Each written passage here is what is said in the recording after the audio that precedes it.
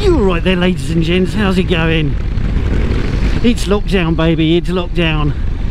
And I thought I'll take this chance while I'm just on my way to the supermarket to just say hello, touch base with you all, see how you're all doing. I hope you're all coping okay and not having any issues or whatever.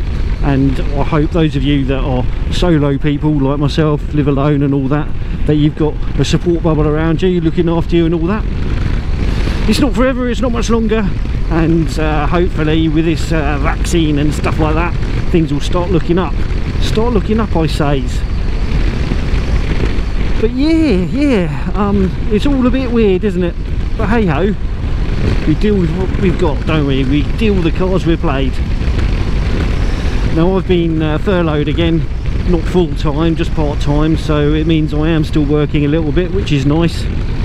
And it means that I can commute to work on the bike if I so desire, which again is nice. But yeah, other than that, the bike isn't getting a lot of use. With that in mind, I've got a few videos coming out very shortly that you might go, well, what the hell are you doing? That's a play run, that is, that's out there on your bike having fun. And yes, those videos are me out on my bike having fun, but strangely they were recorded a little bit before the lockdown, a little bit before this video. I got this bike well and truly before lockdown. I was just I didn't reveal it straight away to you all, so although you think I've only just got it, I've actually had it a little while now. Keep that bike rubber side down. But anyway, that's that out of the way, so you're not sitting there worrying and getting all sweaty palms because Pete's out on his motorcycle when you shouldn't be. Yeah, hopefully those of you with a sensible head on will realise that when those videos come out anyway. What is nice that I've changed the bike is that I can go shopping on this now. I can go shopping on it, and I am planning on trying to carry a crate of beer on this thing as well as my other bits and bobs. So yeah, that'll be interesting to see if I can do that. I've got my ruck straps, whatever they're called, which Big Pezza recommended to me after our camping trip, and Phil 480 as well.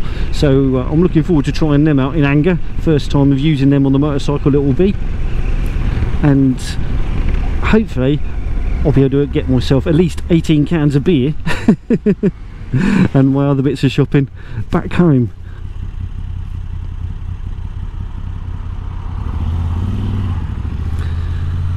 Without any dramas. We'll see how we get on. Yesterday when I was loitering with intent around my garage, I adjusted the screen on this, and I don't know whether I made a mistake. Before it was on its lowest setting, well, tilted furthest back setting. It doesn't have an up and down setting, it's just got a tilt. And I wanted to see if I could make it any quieter. So I've moved it on its fully forward place, and it's made it a lot more noisy in my crash helmet, which is a bit of a pain indeed. So that's a lesson learnt. I will probably angle it straight back again, and just put up with how rubbish it is pretty much. And to be honest, it's not the bike's fault necessarily. I think it's this crash helmet. I got this, I was duped. Schuberth sell their crash helmets based on how quiet they are, and this one really isn't. But they can't test their crash helmets in every motorcycle against every height of person in every wind direction and speed. So I'm not angry, I'm not annoyed at Schuberth, I'm just a little bit disillusioned, if that makes sense. Yeah, I really wanted a nice quiet crash helmet with a flippy up front and a comms unit built in, and it was going to be the cure of everything. It was going to be the fix. It was going to be the most amazing crash helmet I've ever owned, and I'm just a little bit underwhelmed. The comms unit is quite cool though. I've been playing with that, and I'm actually going to be doing a video utilising that to help me along with it. I've got my RN Q&A video coming up soon. I'm just waiting on one more question from the garden shed. He promised me a question, and then I shall start putting that together. So yeah, that's kind of cool. Not a huge amount has been going on really. The weather has kind of put paid to most motorcycling for me, and Yeah, it's just hard to have any mojo, isn't it? Any excitement to do things when there's not much you can do. And before lockdown even kicked in, I wasn't really able to do a huge amount then either, because, well, just nothing's open. All the things I want to do on a motorcycle, go and visit castles and stuff like that, hardly any of them are open anymore, because it's blooming winter and they shut all their doors. Doggo! Hello, doggo. I like dogs. Anyway, right, let's see where these two are going and see whether I go left or straight on. I'm going to go left because one of them's a learner. I'm about to hit the supermarket, which isn't going to be much fun. I'm certainly not going to have you join me in there.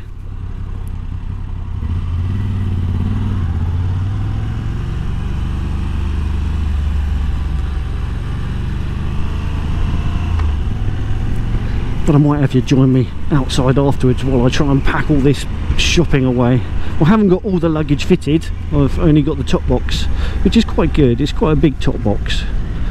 I know I can fit quite a lot of shopping in there. I won't fit a crate of beer though, so I'm going to have to strap that one down.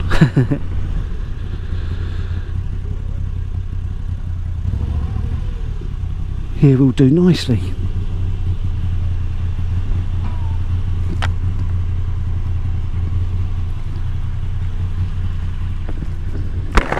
Right, catch you in a bit. Right, so as you can see, I managed to get me beers. Let's just see if they actually get home or not. I perhaps should have got an extra strap, but we shall see. We shall see indeedy.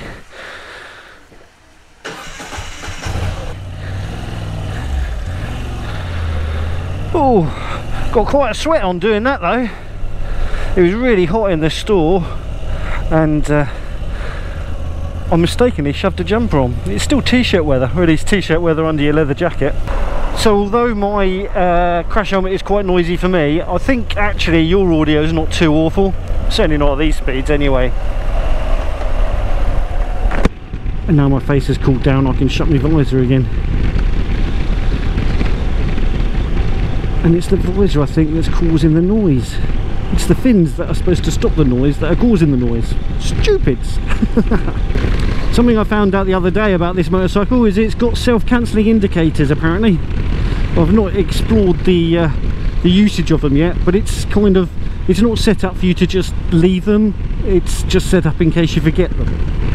Which I think is good, because it teaches you good habits when riding, to actually use your indicators and cancel them and stuff like that. But it does mean that they stay on for just that uncomfortable amount of time longer after you've made your turn, if you were to forget them. I think what they programmed to do is to go half a kilometre, 500 metres, or 40 seconds, whichever is the shortest, I'm assuming. So yeah, it's a nice little thing to have, that is. It's a nice little thing to have, especially as it's a Brucey bonus and I didn't even know it was there. Awesome stuff. I do feel for all those of you that don't have the ability to get out on your bikes while we're in this lockdown. I do feel for you very much, Lee. So just keep your chins up and know that it's not going to be for much longer. I just hope there's some reasonable weather after it's finished, so that you can get out on the bikes again before winter kicks in properly in the UK. I tilted the handlebars up on this yesterday as well when I was fiddling with the screen, and it's made it a little bit more of an aggressive riding position, more of an assertive one, which is quite nice. It means that I feel very much in control of where the motorcycle is going. That's kind of cool. It'll be interesting to see how it feels once the engine's running and I'm pushing on a little bit. But yeah, and it makes the levers just that little bit better. I don't know if you remember from my previous video where I mentioned that I couldn't adjust the levers down quite enough for me, and this seems to have sorted that. It seems to have sorted that.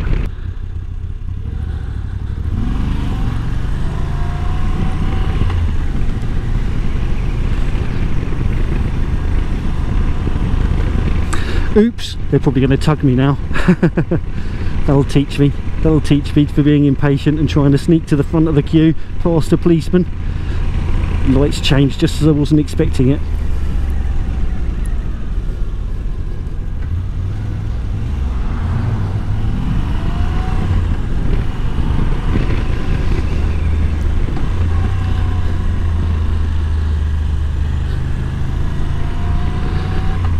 Well, they went straight on and I got to go this way.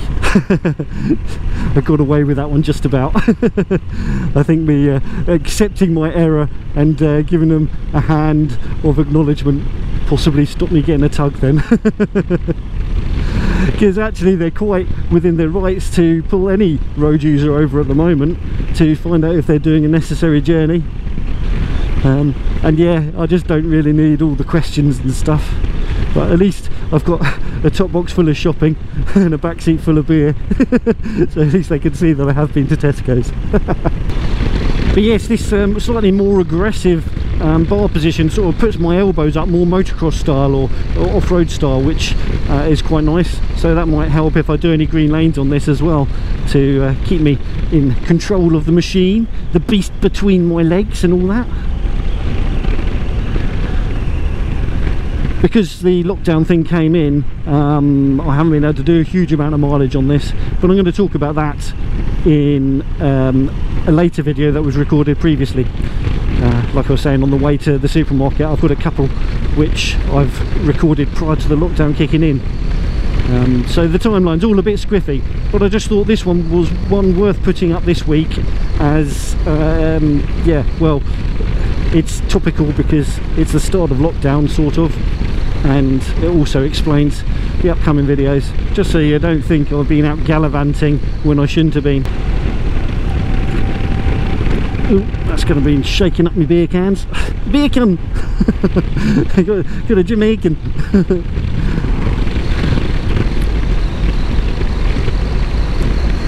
I do like this little road, but it is quite bumpy, which makes this bike an even better choice for it. My street triple, especially after I'd got the suspension set up, was just a little bit firm for this one. It's still fun though. Well, we're going to head back into town in a second, and I'm sure you don't want to see me sitting in traffic. I certainly don't want to see me sitting in traffic, but it needs must. I have to get home. I can't just stay out on this country lane all day long. So yes. Right, well, we are just about to hit suburbia, the urban environment, which, although this motorcycle is very good at, I really don't like vlogging in traffic, especially stop-start traffic light traffic and all that sort of stuff. I just find it a bit boring to watch, so I don't see any point in inflicting that on you. So with that in mind, if you found my channel because of this wonderful little Moto Guzzi V85, my happy hippo, please do click that subscribe button. If you found it because of my scintillating title, my brilliant wordsmithing of getting a title put together of carrying beer on a bike, or whatever it was that I put for the title of this very wonderful video, do again click that subscribe button. If you enjoyed this video, you enjoy the content, do click the like button as well. That would be awesome. It'd be ace to have you come back for some more when I do post stuff. There's going to be quite a lot of V85 stuff just because it's new and I want you all to see my wonderful motorcycle. I shall be doing some off-roading soon as well on my Beta. I've got a Beta 390 enduro bike, so check that out as well in the future. That'll be after lockdown though, I imagine. And yeah, I've also got a summer bike, but you'll probably not see that for a little while now because it's all locked away and tucked up. Anyways, whatever you do, please do drop in a comment. Like I said, click that like button, and if you don't like this video and all that sort of stuff, you can always give it a little thumbs down. I don't mind. Whatever's. Righty, you ride safe, take care, and I shall catch you all in the next one.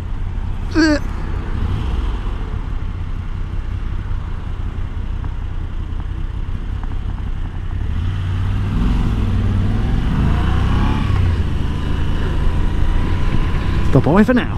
Keep that bike rubber side down. You know, you gotta keep that bike rubber side down.